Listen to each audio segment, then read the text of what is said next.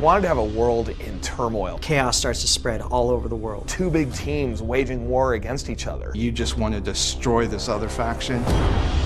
End of Nations really began as a core idea. What would the very near future be like if the economy actually did collapse? If, the world really gave rise to a military power that controlled everything? We wanted to have a definite villain, which is the Order of Nations. Under the guise of a goodwill mission, they start providing the peace and stability that the world's governments are unable to provide. And before anyone realized it, they had the power. Now they feel that their one world order is a very good thing that's key to the success of the planet. But there's a lot of rebellious forces because the Order of Nations strips you of your civil liberties. There's a lot of forces that want their freedoms back.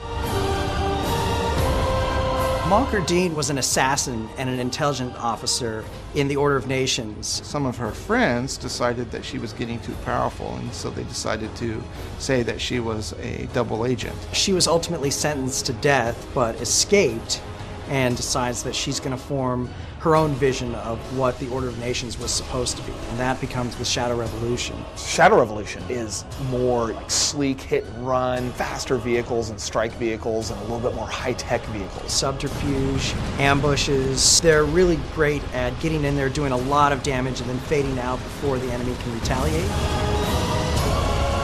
The Liberation Front is more about your democracy. They believe in honor and integrity. They believe in the way things were. The Liberation Front was a culmination of several different resistance movements started in the United States. It took somebody like Alec Chase, who was a war hero, to kind of unite these different resistance groups. It was when he was reassigned to quell a riot in Miami that he went AWOL because he refused to turn against his own citizens. Then he teamed up with Mary Dickinson, who was the deposed Lord Chancellor in England, and together they formed the Liberation Front. The Liberation Front, a lot more big traditional heavy-duty tanks and aircraft and hardware. They look for the straight-up fight. They're not the types that hide in shadows and duck around corners. They come out with all guns blazing. And so these two polarizing ideas keep these two factions in conflict. We wanted to have this place where people could rally with a side where they could battle against the other side. So, Shadow Revolution versus Liberation.